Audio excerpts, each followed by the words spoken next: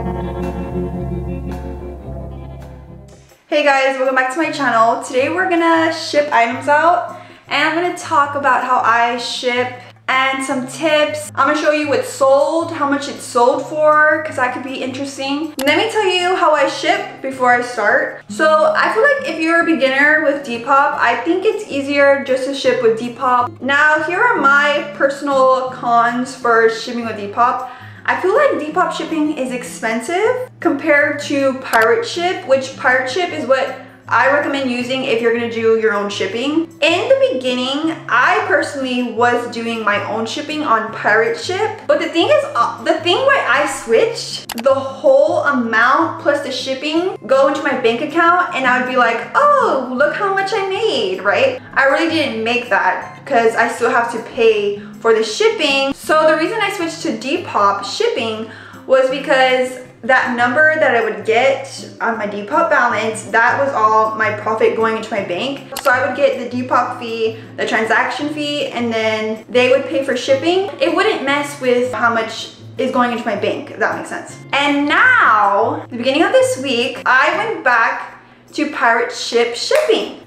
Everyone's Depop sales right now are going down. I had the slowest month, like I said. So if I was the buyer, do I really want to pay this much for shipping? I put $5 shipping for all my items. If it was like a jacket or something big, that's gonna have to go into a priority mailbox. Then I put it to $10. It's probably gonna be about $10 to $12 around there. I will talk about the USPS boxes and poly mailers and like all that in this video. I'm gonna pick out all the clothes that sold while I talk about some Depop stuff. This is still available. I don't know why no one has bought it yet. When you're a top Depop seller, I don't know why I do this because I don't feel like I'm like successful. Like I still struggle, so it's like you get like invited to this group chat with other top Depop sellers. Not a group chat, I think it's like a website. A bunch of other Depop sellers, you know, they just talk about, you know, the struggle, I guess. I tell you, a lot of people, I'm like shook.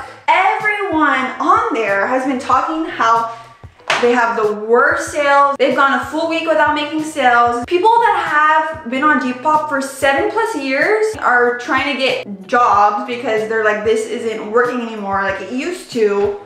And that's scary to hear. I get everything all cute and organized, and then when I need to find something, it's done with, and then they end up in shambles. Honestly, for me, this week was slow again. When I mean slow, I mean like I did make sales, obviously, but like it's not how it used to be. This time last year, I had an Instagram account that ended up getting hacked. It was when Instagram Reels were becoming a thing, and I would post thrift with me, thrift find videos, and I got my account to 10K, which to me, that's an accomplishment. I had reels that hit over 1 million views. I think I had like 3 or 4 videos that hit over 1 million.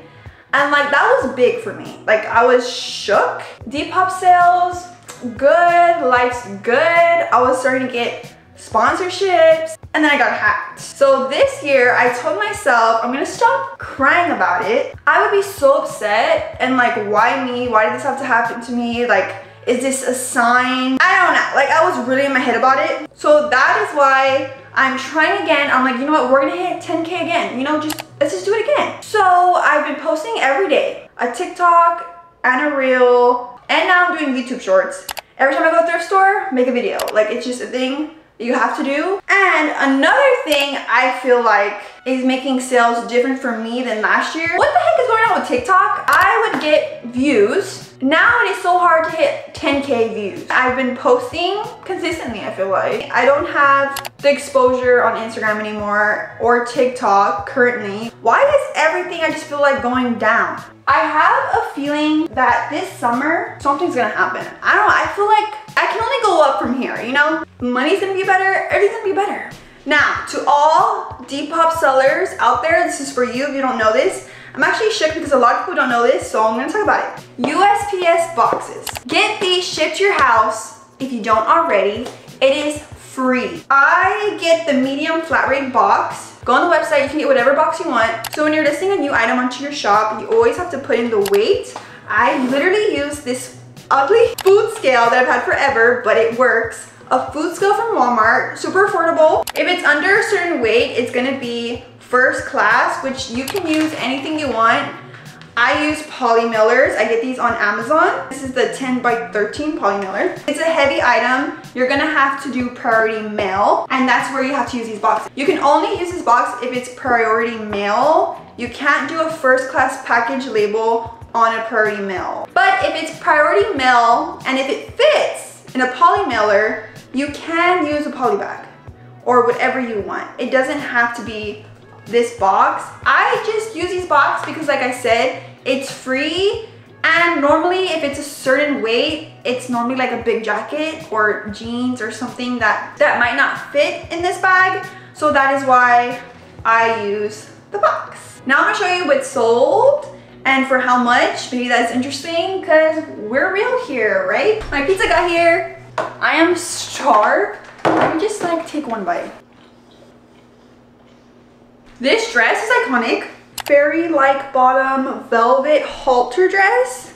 I sold this dress for $52. This nightie still has a tag. Midi skirt. I sold for $32. Someone counter offered $29 for this and I accepted it, so $29. This one I had for $58, but someone offered $50. I accepted it. Early 2000s Agassi bodycon brown mini skirt. I sold this for $32. Then we have this ballet core wrap top. How does it look right now? Yeah, you like tie it. No! No, Levi! Get that! Oh my God. This one sold for $38.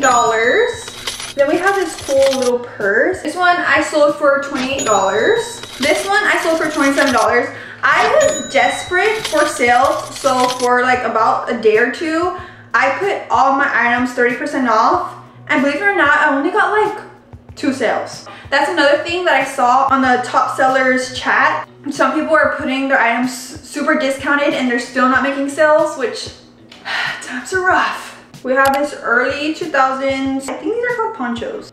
I sold it for $29. So this is everything that I sold in 3 days. In the very beginning, I would really put in a lot of thought into my packages. In every single item that I sold, I would make it cute. Maybe it was like a ribbon. I would put my business card and I would put a scrunchie with every single item that I sold, which I think is very important, especially if you're beginning, because you want those returning customers. I stopped doing that. I mean, I still like to like tie up. The stickers that I would use, I would get them from Amazon. Those started getting pricier. So now I was like, okay, am I like putting too much money into just extras? I need to like go on Photoshop and like do a new business card. So I just haven't done it. I need to do that. If they spend over $50 or they bundle, I still add a scrunchie. I do have a regular printer and a label printer. This is just so much more convenient just to stick it on there than to cut each label and tape each label down. You don't need it, it's not a need. This was actually gifted to me, but I do recommend this one. I never have problems with it. I get the refillable labels on Amazon for cheaper than like the actual brand. My poly bags, everything that I use for my Depop shop, I have it linked in my Amazon storefront. My favorite poly mailers that I would get on Amazon, they're either like not available, I don't know why. The cherry ones were my absolute favorite.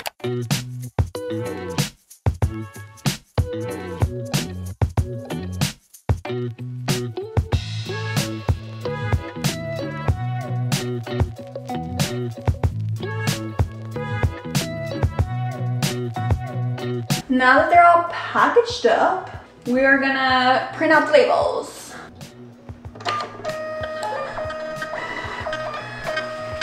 I already printed all the labels. I am literally starving and I feel like I'm gonna die.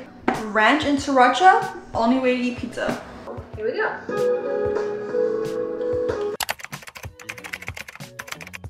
It is the next day. I got super tired and it was kind of pointless because I couldn't drop off my packages at night anyways. So we're gonna finish up this morning. I sold 3 items last night. I am telling you, if you've been having trouble with your sales, do your own shipping and do realistic shipping prices, I have seen a big difference. So Depop shipping, I'm not doing that anymore. Then I added in my bio, if they bundle, I'll do free shipping. So that's also, you know, right now you just need to add little things like that. So we're gonna print out those labels real quick. Depop. I'm wearing the same jacket as yesterday because I literally didn't even wear it out. So I'm gonna take advantage today. I sold this 90s Cal tank. It has like ties on the side. I sold this for $35. Then we have a bundle. It was this black 90s skirt. It has a cute like side slit. This one sold for $32. I don't even know what this is, but it's like super cool. Are you seeing that? It's like purple bluish. This I sold for $30. Also, yesterday I was going through how much I made for like the week. I had a week where I didn't make sales for 4 days straight. That has never happened. During that time, I was like, what is wrong? What is wrong? And then that is when I changed my shipping. And I honestly think that is why I have items sold.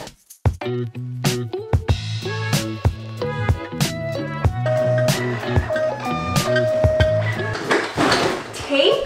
Tape is your best friend. So this is the tape that I always use. And I find it very affordable compared to other types because tape adds up because you're always using it. And this is the tape I get. I think I get it at Lowe's. This is also on my Amazon storefront.